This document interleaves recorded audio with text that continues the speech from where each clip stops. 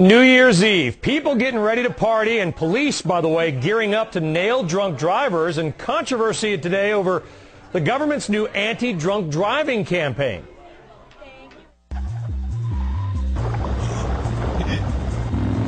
There's no way to hide it. If you drive drunk, we will find you.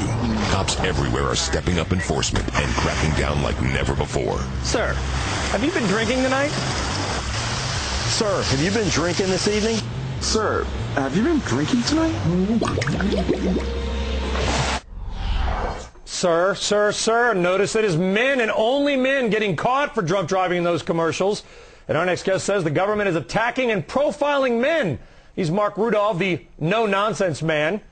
Vikki Ziegler disagrees. She's an attorney, and she's on set with us here. Marc, what is your point in this? You think the government is profiling men? Duh. When you go to your New Year's Eve party tonight, look around. Look at who's drinking and getting drunk. It will be the women.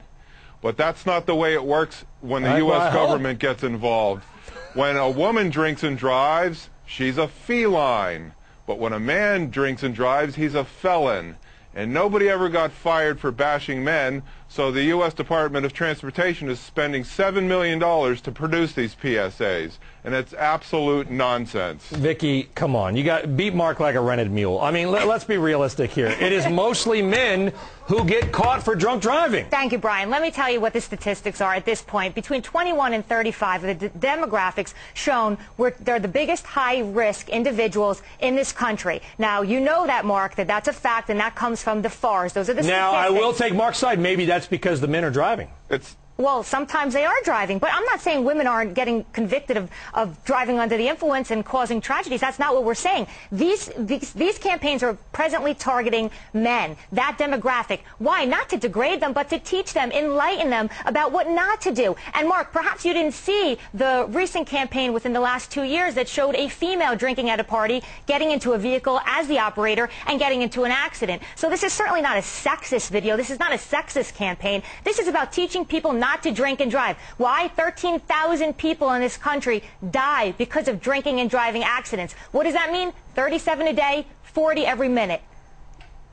I'm glad you think so, Vikki, but you have it exactly backwards. Women are the ones who drink the most, and women are the ones who are protected by our government. As I said before, this government does not want to show women in a bad light. Can you imagine the roles reversed, where a cop goes up to a woman's car, opens up the door, and white wine pours out, and then he cuffs her and puts her in the back of a squad car? That would never happen because she might break a nail. Marc, you're talking about two different things here. I'm sorry to interrupt, but no, is it about the commercial that you're upset with? Marc, is it the commercial that you're upset with, or the fact that the demographics prove that 21 to 34-year-old males in this country, Caucasian and Hispanic, happen to be the bulk of where they're trying to focus on? Yeah, all the men in the commercial were Caucasian who got caught for drunk driving. I guess under your theory, we could have a racial discussion about this. Exactly. Vikki's basically saying she endorses profiling. If the government wants to eliminate drunk driving...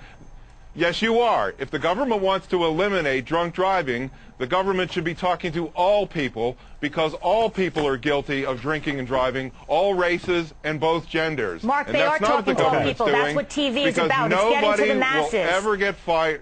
Nobody will ever get fired for bashing men, and that's why these commercials are the way they are, Vikki, and you know it. No, actually, you're 100% wrong. Well, you know what? We got to leave it there. I'm not 100% wrong, Vikki. Well, listen. We got to leave it there. Marc, get on the trolley. Vikki, take the subway. Don't drink and drive. Party, but just, ride the electric cars and the subways. Thank you very much, Marc Rudov, the no-nonsense man, for coming on. Vikki Ziegler, attorney, thank you very much for coming on as well. And if I offended owners of rented mules at the beginning of the segment, I apologize. I know rented mules are also a protected class.